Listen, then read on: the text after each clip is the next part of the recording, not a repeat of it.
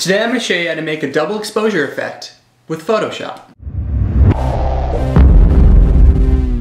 So double exposure photography is a term that was used in the days of film, where photographers would expose the same piece of film twice to get a kind of a cool overlap effect. Now, most high-powered DSLRs today come with a similar setting to get that same effect. But what if you don't have a high-powered DSLR? Well, don't worry, because Photoshop has plenty of different ways to get this style. But today, we're going to do a quick and dirty way using layer masks to get the true double exposure effect. Okay, so the first thing we're going to want to do is make sure we have both our subject and our background image open in Photoshop. Now, I chose these images because they have really nice darks and really nice highlights too.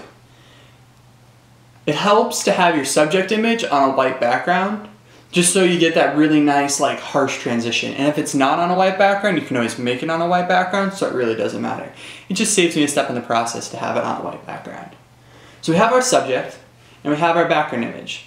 And I like this picture of our subject, but if you look at the background, it's not like truly white. So what I'm gonna go ahead and do is Command J and get a nice new layer going.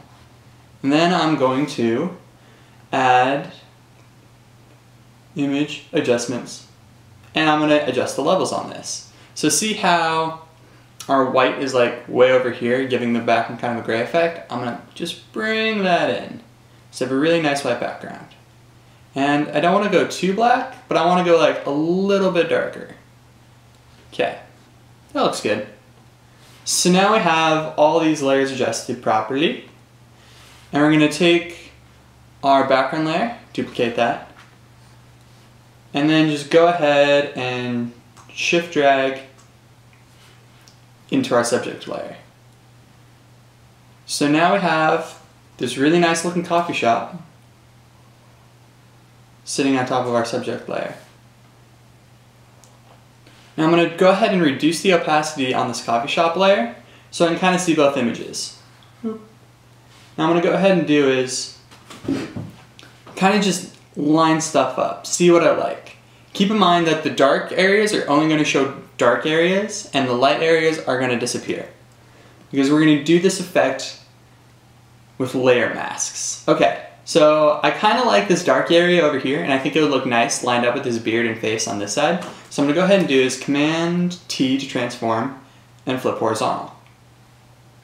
And flip horizontal. There we go.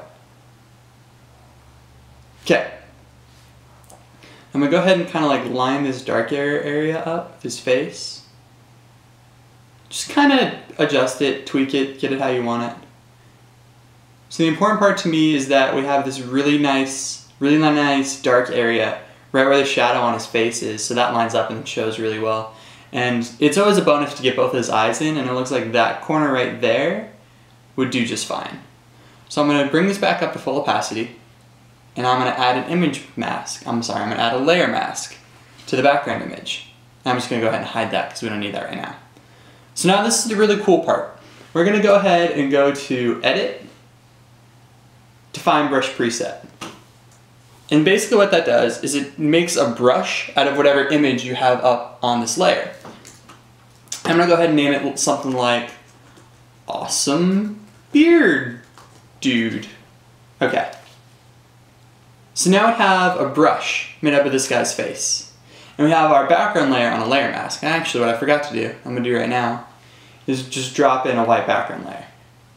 Oop, because that's not white. I'm going to drop in a white background layer. There we go. So now I have this layer mask.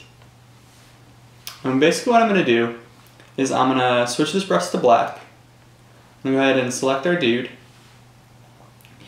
And I'm going to go ahead and just make sure the opacity's all the way up. And I'm just going to go ahead and make a brush right there. Oop.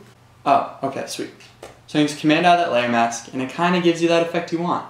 With that light fading on the background, his eyes visible, you can still kind of see the awesome coffee shop there in the background.